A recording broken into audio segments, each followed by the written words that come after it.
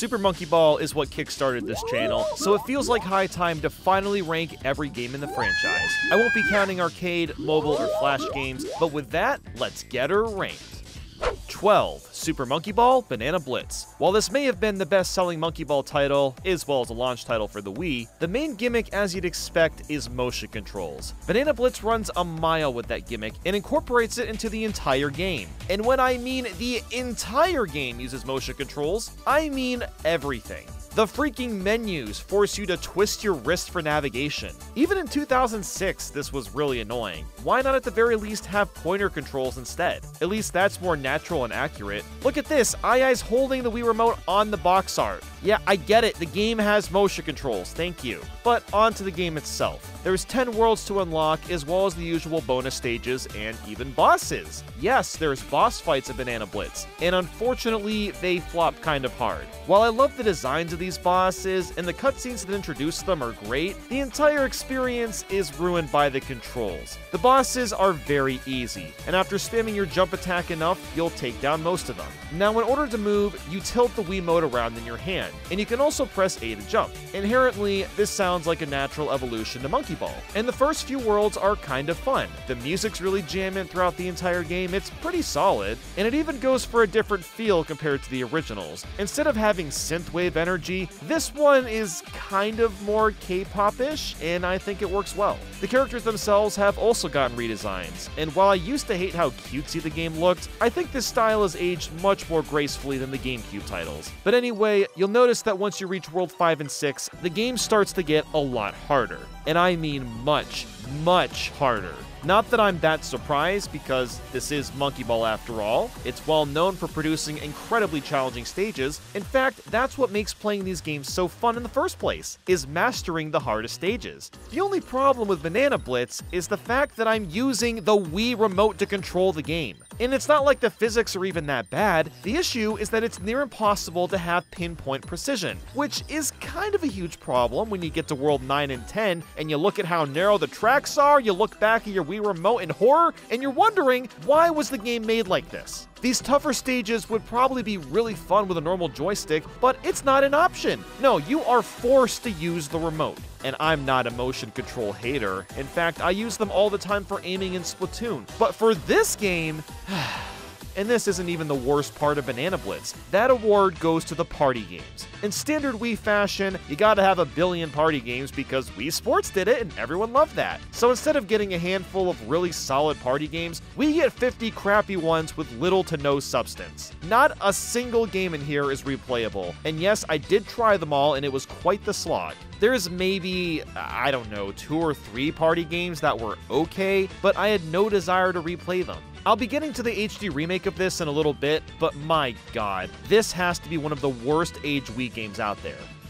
11. Super Monkey Ball Adventure. I've heard a lot of bad things about this one, so I was really dreading to try it, and now I've done it. I decided to play this on the GameCube because I can use the GameCube controller, and there's also a version on PS2 with slightly more content but worse controls, and there's the Xbox one. Oh wait, no, actually, wait, no, not Xbox, PSP! Yeah, there's a PSP version, and it's the only Monkey Ball game on the handheld. This is kind of like a weird fever dream, isn't it? But what's even stranger about the PSP version is that it has exclusive challenge stages. Yeah, there's 15 stages that you can only play on this handheld for some reason. But anyway, I'm procrastinating because I was not looking forward to the story mode. Before that though, is it just me or is the art style very muddy? It just doesn't have the same vibrant colors as the originals. I'm guessing this was done on purpose to change the tone and make things more serious, but I don't really think it works.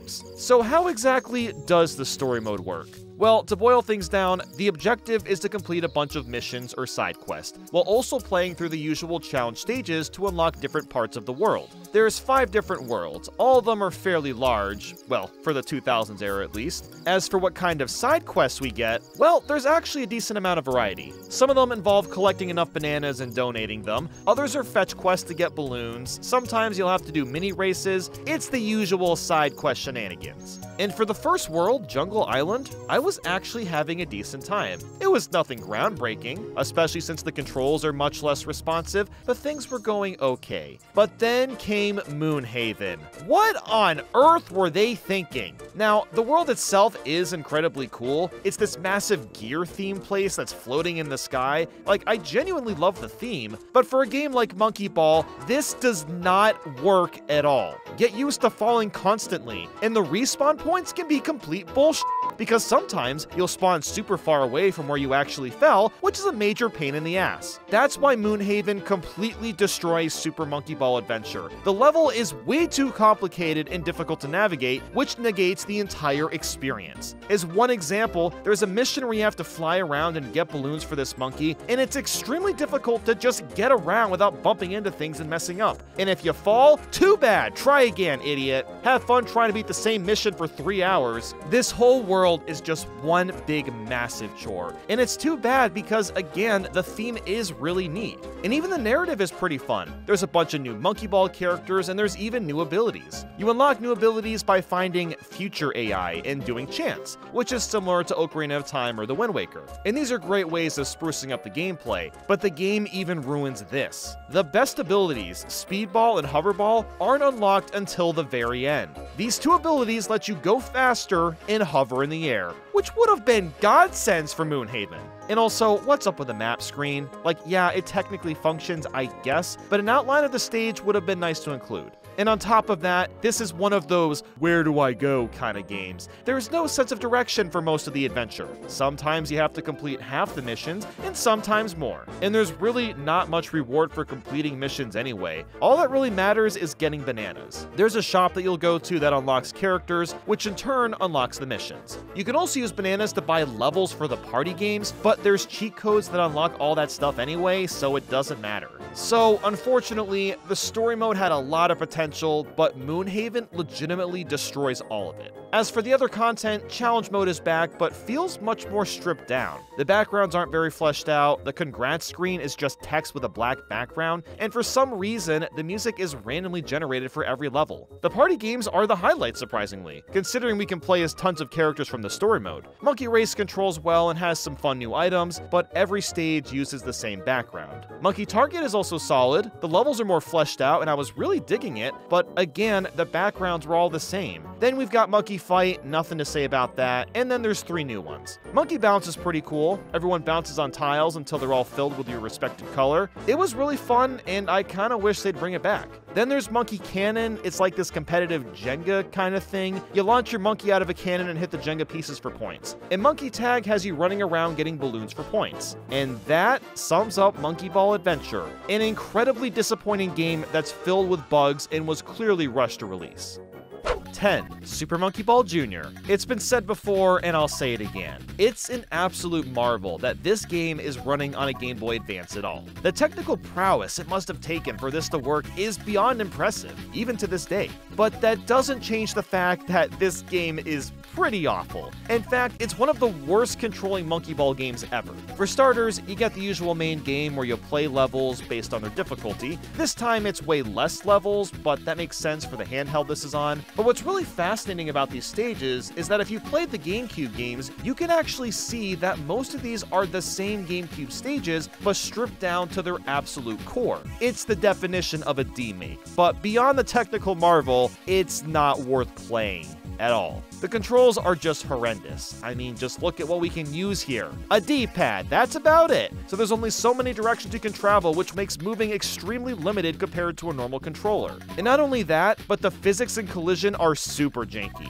It's so easy to slip off from going too slow or suddenly flying forward, and you can't really track your monkey's speed because there's no visual indicator. If a platform is moving or rotating, your brain can't process what direction to move in. You kind of just start sliding in a random direction, and you might survive if you have fast enough instincts. And you know what? I'd be okay with sloppier controls if the stages were toned down a bit on the difficulty. But this is old school Monkey Ball, so instead we get some of the most frustrating, annoying, and brutal stages I've ever attempted. Good luck with the majority of Expert mode, and don't even get me started on Master. It's just a bunch of bullshit.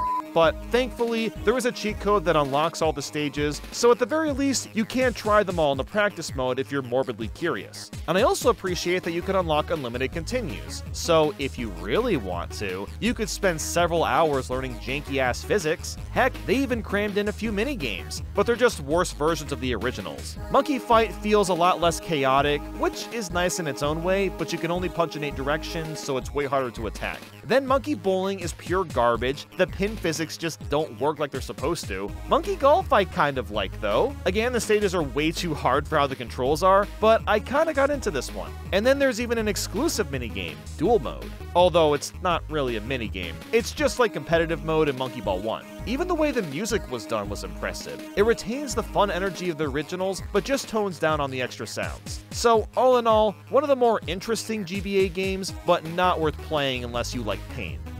9. Super Monkey Ball Step and Roll. I'm very surprised to report that this is better than Banana Blitz, which isn't saying much. Step and Roll in a lot of ways is very similar to Banana Blitz just by looking at its menus and art style, but at the same time it's very different. For one, the menus no longer force you to twist the remote to navigate. Thank God, you can just use buttons or pointer controls. The way the levels are built are very different as well, and it's not easy to spot unless you play both games back to back like I did. For one, the difficulty is much more fair, which is actually a good thing because we're still forced to move around with motion controls. While I still don't like that there isn't an option for buttons, at the very least, the stages were built more naturally around the remote, considering there's less finesse with our movement. And second, the challenge almost always comes down to the timer. You'll notice that these levels are filled with tiki heads, and later in the game, the stages don't get super complex. It mostly just comes down to where tiki heads are placed and how quickly you can navigate around them. Now, these heads look super awkward on the stages, but like I said, the challenge itself works a lot better. And plus, if you don't want to see them, just pull out your Wii balance board and play with that. Yeah, you can actually play Step and Roll with the balance board. It removes the tiki heads since moving with your feet is obviously going to be a lot harder. So while sitting down, this kind of works, but I wouldn't call it ideal.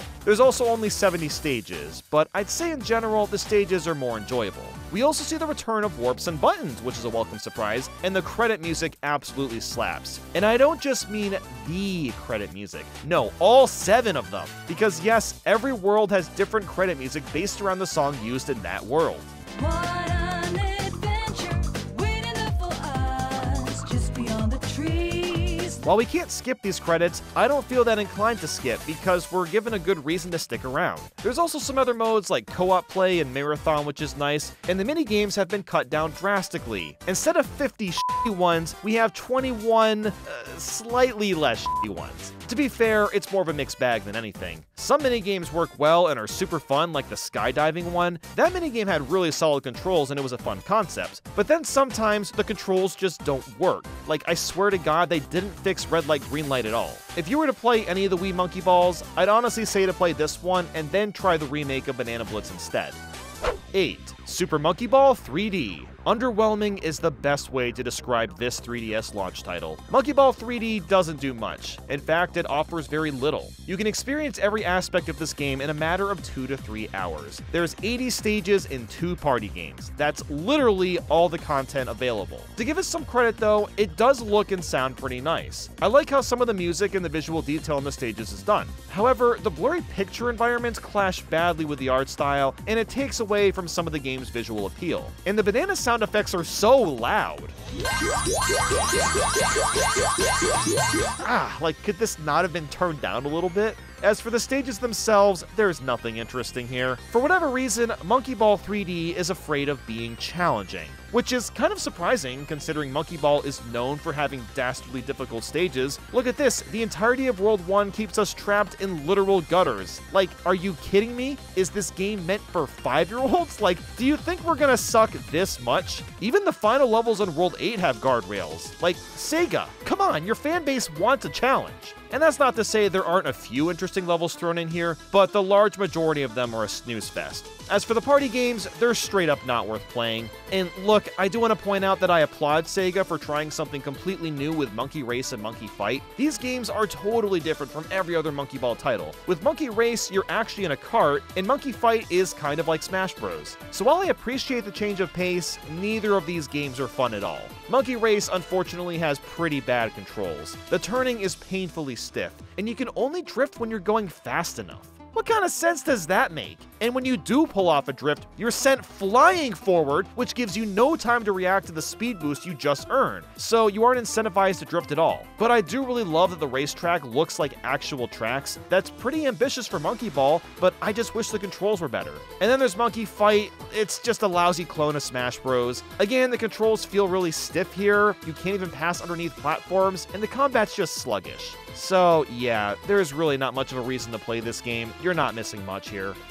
7. Super Monkey Ball Banana Blitz HD. This is exactly what this game needed. An HD remake that fixes just about all the problems the Wii version had. The controls completely destroyed the original, but now that we're using a joystick, the levels are actually enjoyable. I feel like I can go for the shortcuts this time because I have the precision to pull it off. Even the harder levels are much more gratifying. The boss fights are more the same thing. Some of them were easier and some of them were a tad bit harder. But now that I can move around better, it's a lot easier to appreciate Banana Blitz. I still don't really care for the stages since they have a big focus on speed and linearity more so than puzzles or creative design, but I'm glad they at least tried something else. Banana Blitz HD even adds Sonic as a playable character, which is pretty neat. And then there's the party games. They're slightly better, I guess. They cut the list down again to 10 compared to the obnoxious 50 from the original, although it's very strange that Monkey Race and Monkey Fight aren't included at all, considering these are staples. But honestly, the party games haven't really been updated. In fact, some of them are worse. Dangerous Route feels very slippery for some reason, and the monkey target physics are way too floaty. Yeah, that's another common theme you might have noticed by now. Monkey Target was only perfected in the first 2 games, and the other ones just can't seem to get it feeling right. But honestly, I had fun playing this one. I actually managed to beat all 10 worlds and finish the levels without it feeling like luck this time. 6. Super Monkey Ball Touch and Roll. As soon as the game started with Ai sticking his butt at me to touch, I knew I was in for something special. I thought I wasn't going to end up liking Touch and Roll because I assumed that we'd only be able to move with a touchscreen. But thankfully, you can use the D-pad, or the joypad on the 3DS, and the game is very playable. The physics aren't perfect and the precision isn't quite as tight as I'd like, but I was having a lot of fun. The levels were just the right difficulty, and it had a really good flow for the most part. If there's one thing I can say about Touch and Roll, is that it's very quirky. One great example of that is the credits. After playing a world for 10 minutes, you're stuck watching them for the next 3 minutes. Maybe there was a button I was missing, but I could not skip them for the life of me. It's strange there wasn't an option. And speaking of options, there isn't much of anything to customize. I couldn't even erase the old save data as far as I'm aware. And on top of that, there's no announcer voice, which, you know, isn't a deal breaker or anything, but it just felt strange to not get yelled at. As for the levels themselves, I think what we got is this game's biggest weakness. A large majority of the stages are ported over from Monkey Ball 1 and 2, with only a small handful of them being brand new. And I get why they did that, because at the time there was no way to play Monkey Ball 1 or 2 portably, but this choice makes this game have less of an identity. And to further injury, the new stages were really damn cool. Just look at the final one in World 10. We have to bounce off of these circle platforms to get a ton of air and land on the goal up here. That's just one of the many great stage ideas shown, so it's too bad that more of them weren't exclusive. A lot of the music is also remixed, but the main menu slaps pretty hard.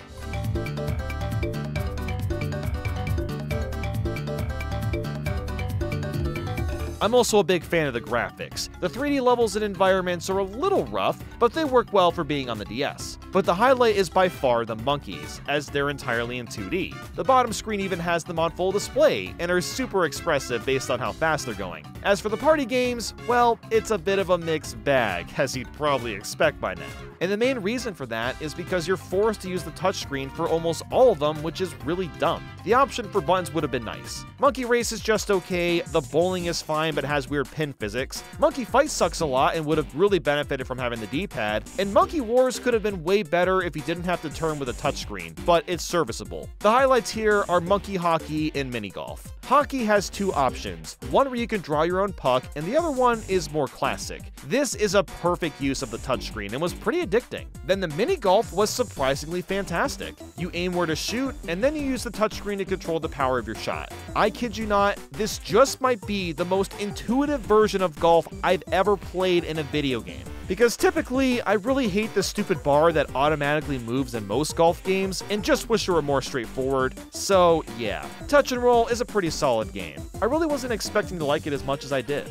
5. Super Monkey Ball Banana Splitz. I had heard that this was one of the most underrated monkey balls, and now I totally get what everyone's saying. What I don't get though is Balloon Eye on the cover. That's just a little strange, but sure, you got my attention. And immediately, the menu is very striking and sticks out a lot. It goes for this techno-like metallic look, which doesn't really fit with Monkey Ball at all, but that doesn't matter. The gameplay and stages are where it's at. And outside of the first world that reuses old stages yet again, everything else is brand new and super impressive. The graphics look really damn nice, and same with the music and sound design. Can you believe that the monkey ball rolling sound effect is actually included? Wow, I can't believe it could be done. They did it. The controls don't feel perfect here, but they're precise enough to be able to tackle tough stages without it feeling like a chore. The way they utilize the background is really interesting too. So basically, each world has a very distinct background set piece, and at the end of each world, the set piece is added into the level itself. It's a pretty interesting idea that I haven't really seen from a video game at all. The only thing that I wish was included was a live top map screen, but most of the levels aren't vertically based, so it doesn't end up being that big of a deal. But what about the mini games? Monkey Target, per usual, has janky physics that don't work. All I can give props for is that the flying is okay, but once you drop down, you slowly float down and it doesn't feel very good. Then there's Monkey Bingo. It's fine, you just fall into holes and try to get a bingo. Monkey Bowling uses the touchscreen, so now it's stupid easy to win, which I'm kind of fine with. Monkey Rodeo is a neat one. You'll use the rear touchpad and you'll launch your monkey around to get bananas. It's a fun idea, although it can be tricky to figure out where to tap, seeing as you can't see where your finger is. Then there's Number Ball. Why in the world did they bring this minigame back from Banana Blitz? Were they just obligated to include touchscreen-based minigames or something? At least it's more fun this time with a touchscreen compared to pointing. Then there's Battle Billiards. This is one of my favorites of the bunch. Everyone takes turns knocking some of their balls around, and the goal is to knock out the other players. It works super well, and I would love to see this return in the future. Then we've got Pixie Hunt. It's really stupid. You just take a picture and have to collect pixies that appear. Again, it just feels like they're forced to use the Vita's features. But then there's Love Maze, and this is an awesome one. You control two monkeys at the same time and have to get through a maze without getting too far apart from each other. This could almost be turned into a main mode. It's a basic concept that has a lot of potential. So while the minigames were a huge toss-up in quality, there was definitely a few good ones, and the main game is a lot of fun. So definitely not the best Monkey Ball, but one that's worth trying.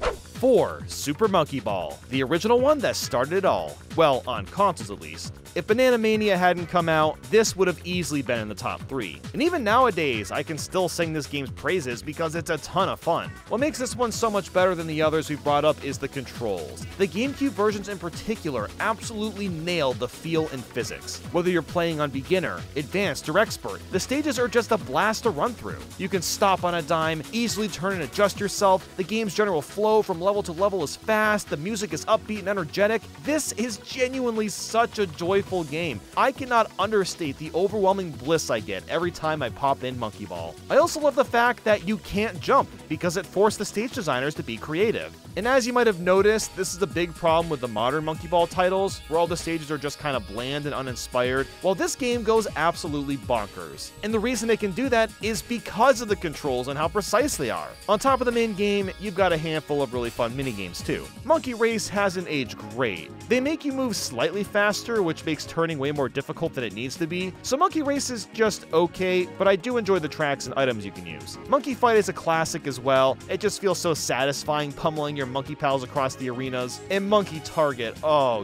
yes. This and Monkey Ball 2 are the only times the physics have ever felt right for this. It's fun to simply fly around. You can grab bananas and items in the sky, there's a nice selection of target areas to hit, the physics actually work. It's just a fun ass time. Man, I'm telling you, I played played so much Monkey Target with friends as a kid. You really can't go wrong with this mode. And the other smaller minigames are solid too. Monkey Billiards is just a really fun billiards with a few different modes. Monkey Bowling is kind of awkward because you have to time out which direction you'll throw in, but it's not too bad. And Monkey Golf is a very chill one. It's what you'd expect. The one huge problem with Monkey Ball 1, however, is the life system. If you want to unlock the extra stages in each difficulty mode, you have to clear every stage without using a continue, and you only get a few lives, which means that if you want to unlock the master stages, you have to complete 50 expert stages and then extra stages after that without using a continue. That is some actual bullshit. And sadly, it hurts the game a lot. Unless you're already really good at Monkey Ball, you'll probably never be able to experience a good chunk of the stages. But even still, this game is worth playing for the party games alone, and beginner/advanced is still a great time. 3. Super Monkey Ball Banana Mania. I'm honestly stunned that this remake exists at all. A collection of every Monkey Ball 1, 2, and Deluxe stage in one game, a character roster with virtually every Monkey Ball character, plus Sonic and other Sega franchises, and even a Sega Game Gear? And there's brand new game modes on top of that? Oh, and then you're gonna hit me with this song when opening the game? Hello, hello, hello, hello, banana. Super Monkey Ball. Sega, it's not my birthday. I don't deserve all this. Everything about Banana Mania caters to my Monkey Ball interests, and I absolutely love it. But this game isn't number 1 on this list. But why could that be? Well, the main reason is that the controls still aren't as precise as they are in the GameCube. With that said though, the majority of people probably don't care that much and think that what Banana Mania has is acceptable, and I do agree to an extent. The issue, however, is when you get to the more challenging levels. When you start trying to move across really narrow platforms, it's very challenging to do because you have less of an access of movement. The camera swivels around all over the place. It makes some stages way harder than they need to be. And that's a big problem when you're bringing back the master stages from Monkey Ball 1, some of the most brutal levels we've ever gotten in the franchise. But Sega gave us a band-aid solution to the controls, and that is the jump. Now, jumping is nothing new in Monkey Ball. We've seen it before, but having it in the original stages is very surreal. And honestly, the jumping is what makes this game so great. All because it can be exploited so easily. If you consistently jump while moving forward, your speed will continue to get faster and faster, which means that you can jump over massive chunks of levels if the circumstances are right. Being able to break these stages so hard is just hilarious, and it makes Banana Mania worth playing. If jumping weren't included, I don't think I'd be bothered to get through the toughest levels. There's also a lot of accessibility features, which is a great touch, and I kinda like the helper function because you can slow down the gameplay. I imagine a lot of beginner players found this to be super helpful because these stages get really hard. But what about the party games? Well, Monkey Race is shockingly fantastic. In fact, I'd argue that it's the best version of this mode, period. It has all the Monkey Ball 1 and 2 stages, and the controls feel really tight. Monkey Fight is still fun, but Monkey Target, say it with me everyone, Monkey Target, S-U-C-K-S, it sucks still. Oh, they messed it up again. The physics are once again awful. It feels just like the other games where the ball falls way too slowly, and you lose speed like there's no tomorrow, and it's just really disappointing, and so bizarre because every other party game is pretty solid. Why couldn't they get this one right? In terms of the other minigames, there's not much to say about them that hasn't already been said. The only weird difference is with Monkey Bowling. For whatever reason, spinning is now super sensitive, so if you mess up the direction of your throw, you can much more easily recorrect yourself. And I also really like the extra modes too, although they're not as deep as I was hoping. Reverse has you play through a handful of stages in reverse.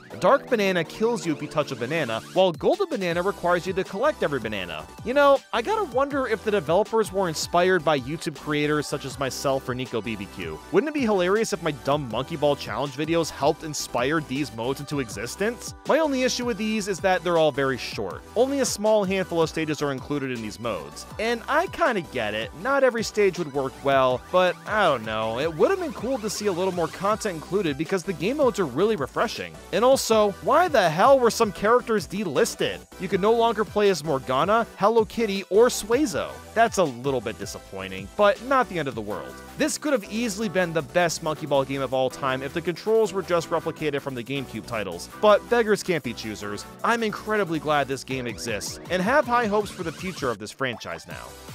2. Super Monkey Ball 2. This is and will always be my go-to GameCube game, even more so than Smash Bros. Or Mario Kart. Ask any of my friends that have come over. I will always suggest that we play Monkey Ball 2, and sometimes they say yes, and I'm very happy.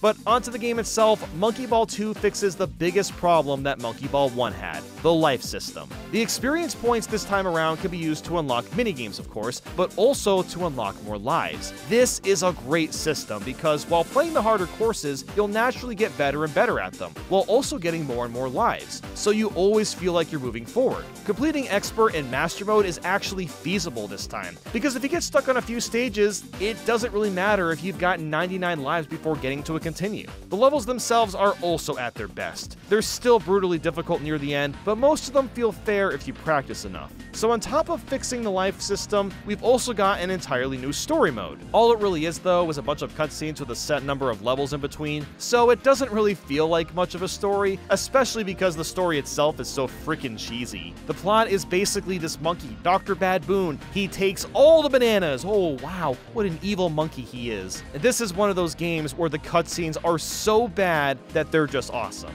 And then on top of that, we get every previous minigame times 2. This is a ton of minigames, but they're probably the worst part of the game. But let's just start with the positives. Monkey Race feels like it's been tweaked a bit when it comes to the controls. You still roll abnormally fast, but the turning feels a bit more responsive, and the stages themselves are still great. Monkey Fight and Target is more of the same thing, but I like Monkey Billiards a lot more than the first game, and that honestly just comes down to the music.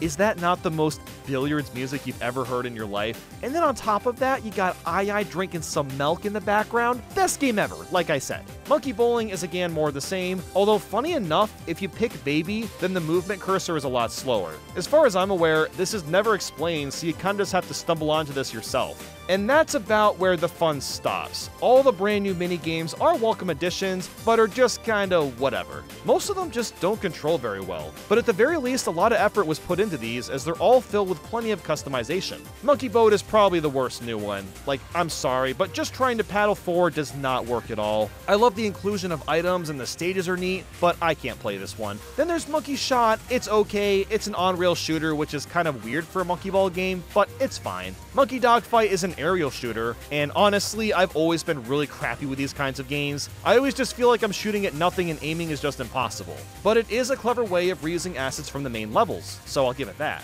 Monkey Soccer is also just fine, but it's really basic and isn't that interesting. Then there's the Monkey Baseball, and that one's kind of all over the place. The pitcher is the ball at the same time, so it's incredibly easy to juke out whoever's batting. When playing this with people, I don't mind this one. And finally, there's Monkey Tennis. Again, it's just tennis and it's alright, but clearly a ton of love was poured into Monkey Ball 2. Like, I could legit be a Monkey Ball 2 YouTuber if more people actually cared about this series. 1. Super Monkey Ball Deluxe. I had my doubts, because for years I had only ever played this on the PlayStation 2, and that version is awful because the physics are completely ruined. But what about on Xbox? Well, I think it speaks for itself based on where it is on the list. This has every Monkey Ball 1 and 2 stage combined, plus 47 exclusive stages. That is simply incredible, giving us a grand total of 310 stages. I mean, talk about bang for your buck, especially back in the 2000s when this was released. Even the story mode has been vastly improved in one simple manner. Since there's so many extra stages, you can pick from 20 to play per world. And what's awesome about that is if there's a stage you're stuck on, or if there's something you simply don't want to play, you don't have to do it. You're still only required to clear 10 stages, so story mode is way more accessible than ever. There's also an ultimate mode that you can unlock, which is a massive marathon of every single stage in the game. This is definitely not for the faint of heart, but I just love that it exists still. There's something so ominous and powerful about the fact that this mode makes you sit through 300 plus stages. It's so cool. But what about the controls? Well, they still aren't quite as precise as they are on the GameCube, but the physics are virtually the same, and even on harder stages, it's about the same difficulty. The only difference is there's a little less precision with fine-tuning your direction, but it's really not that noticeable. And then there's the party games. They included all the content from Monkey Ball 1 and 2, which again is just crazy. There's now tons of monkey racetracks, all the monkey target stages, mini golf and golf, plus everything else you'd expect. The only truly bad thing I can say about this game is that the ball rolling sound is missing, outside of occasional wobbles here and there. It's so weird how most Monkey Ball titles don't have the ball rolling sound, because it adds a lot of visual feedback when you're playing. But even so, this game is truly worthy of the title Deluxe. Just make sure to play it on Xbox, don't even bother with the PS2 variant. Despite Monkey Ball having a bit of a rocky history, I have faith that the next game in the franchise is gonna hit it out of the park. Well, I hope at least. But with that, thank you guys for watching, and I'll see you all soon.